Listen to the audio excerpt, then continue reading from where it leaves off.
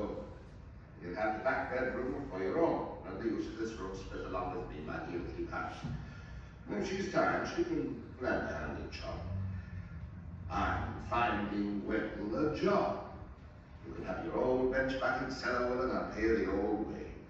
18 shillings a week, and you and me'll go equal wax in the cost of the housekeeping, and if that isn't handsome, I don't know what is.